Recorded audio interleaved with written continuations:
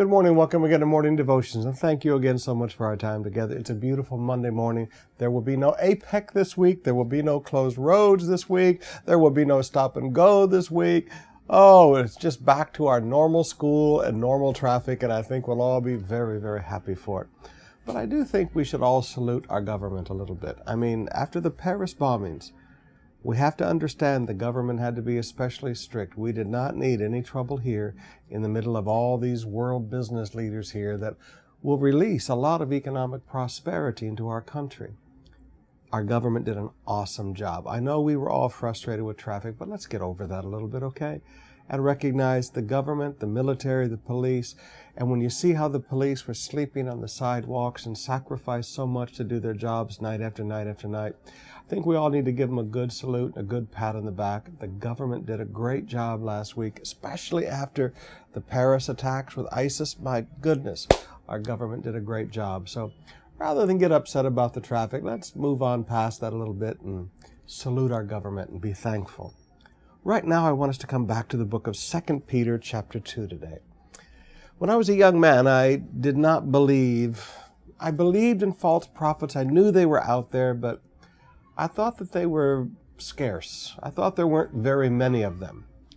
But the longer I've served God, and I started preaching when I was 18 and now I'm 59, so I've been preaching over 40 years. The longer I've served God, the more I realize there's a lot more false prophets out there than I would have ever wanted to imagine. And there's a lot of guys that start good that go false. Corrupted trees, as Jesus would say.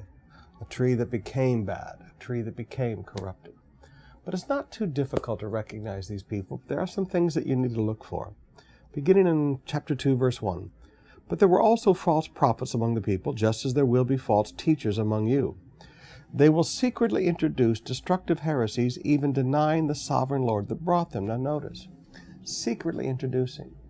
One of the things you have to learn about false prophets and false teachers, they have a public face and they have a private face. They have public teaching and they have private teaching. Now this is something we fail to recognize. We think that a false teacher says everything false all the time. No, the public statements they make are going to be really, really good. I mean, these guys are good performers, but they're going to secretly introduce destructive heresies. There's a public face and a private face.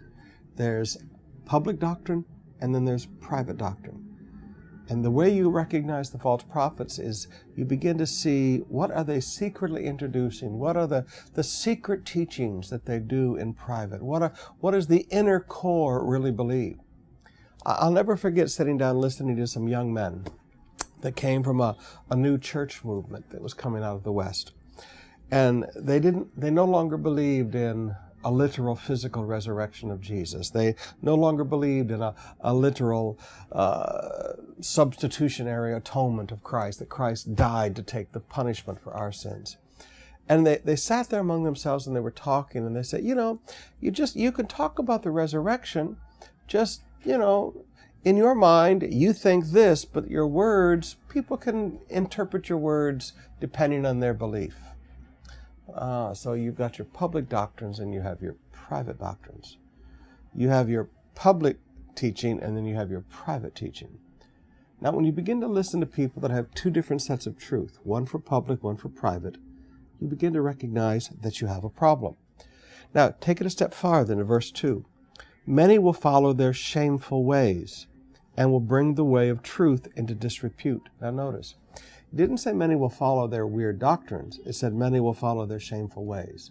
So we have a public face, we have a private face, we have a public set of doctrines, we have a private set of doctrines, but then we also have a lifestyle that is sinful, a lifestyle of shameful ways.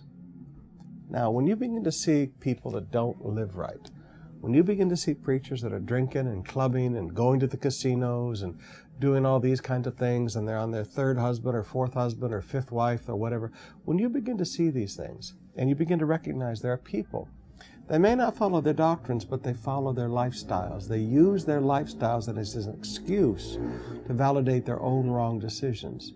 They're following their shameful ways. So look at lifestyle, look for private doctrines, and look for private faces, begin to recognize false prophets have two faces, but one lifestyle.